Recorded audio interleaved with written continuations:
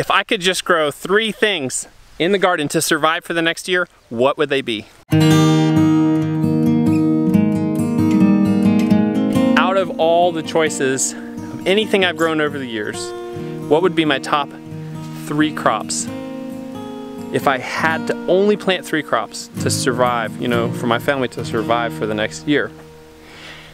My choices are based on what I've grown that has been successful for me, the most productive for me, and the least crop failures.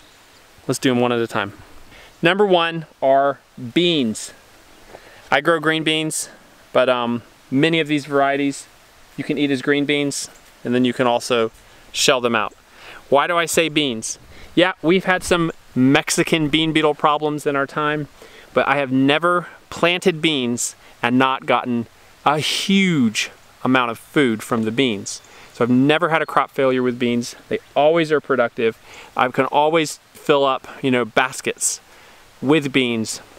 That's why they're at the top of my list. Another reason they're at the top of the list is because the protein in them. And when you're growing veggies, protein can be a challenge. If I had to survive on just 3 crops, beans is my number 1. Number 2, these are sweet potatoes, but that's not number 2 for me because I've never grown sweet potatoes until this year. Number 2, butternut squash. Why butternut squash on this list? Well, I'll tell you. They're pretty resistant to any pests I've seen in the garden, unlike yellow squash, zucchini, which can just be knocked out. The butternut squash, I have grown it, gosh, how many times? Maybe 5 or 6 years. I've never had a total crop failure, and I've almost every year had boxes of butternut squash. It stores with minimal effort, and it's highly nutritious. You can fill your family's bellies with butternut squash. If I could only grow the 3 crops to survive, butternut squash would be on it because it's nutritious and it's a real producer in my experience. Number 3 is harder. I'm sure on beans and butternut squash, but number 3 is harder because I'm thinking about corn, but potatoes, man, potatoes are such a close choice.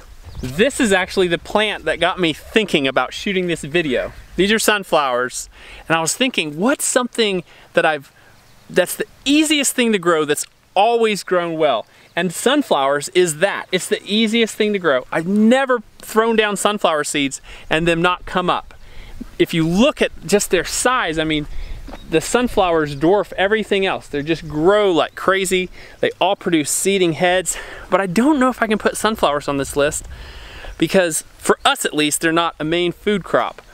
We'd really have to change our diet. They probably do though, meet the requirements of protein and high nutrition, very productive, and fat. Potatoes, that's what I decide. You might disagree or agree on the nutritional benefit of eating a lot of potatoes, but if you pair them with a good protein and with squash, you could fill your bellies with potatoes easily from, you know, a moderate sized garden, and they're easy to store. That's the thing that probably wins me over to potatoes.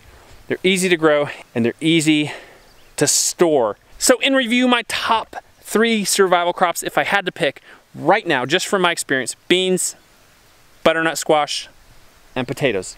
I would love to hear your top choices if I asked you the same question. So if you could only pick 3 and you had to pick now, leave a comment below and tell me your 3 crops and what you think of mine.